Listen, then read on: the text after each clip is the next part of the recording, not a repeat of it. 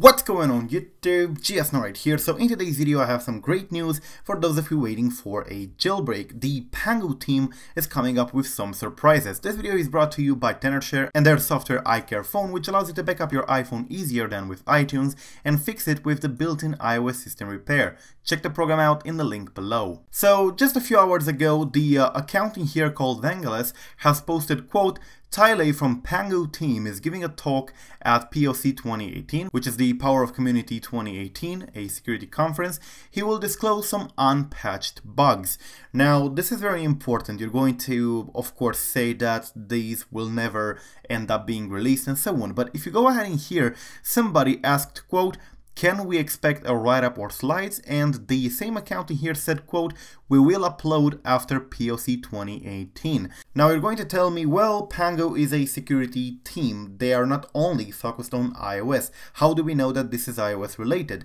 Well, if you open the picture itself, here on the screen where their presentation is projected, you can see mentioned the word OSDictionary, which if you go ahead in here on the developer portal, OSDictionary is part of the iOS kernel. So either the entire presentation is about iOS, or at least parts of it contain details about issues on iOS.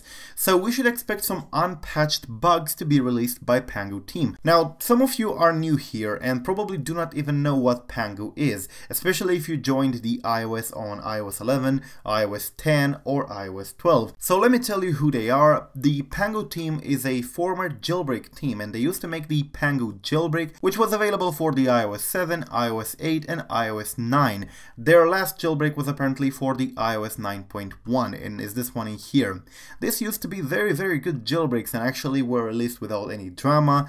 They were released without any donations asked and so on. Very good jailbreaks, but somewhere around iOS 9.x they quit doing public jailbreaks and started focusing on security research. However, they're still active in the iOS domain and they did jailbreak iOS 10 as far as I know, but they never released that jailbreak. However, they seem to now be releasing some unpatched bugs, which means that Apple didn't manage to patch them yet, so these bugs might as well be working with iOS 12, which is something very important. However, we're yet to see what kind of bugs they're going to release and whether they're iOS related, but looking at the presentation itself, the presentation seems to be iOS related, even though Vangelis didn't give any information here about the presentation. But as I said, OSDictionary is part of iOS. So definitely great, and I'm glad to see that they're going to finally release something. Yes, in some cases they do not even post the slides, but apparently we're going to get something from this conference. Anyways, I would definitely keep an eye on what PANGU is going to release, because this might as well help a lot with jailbreaking on iOS 12.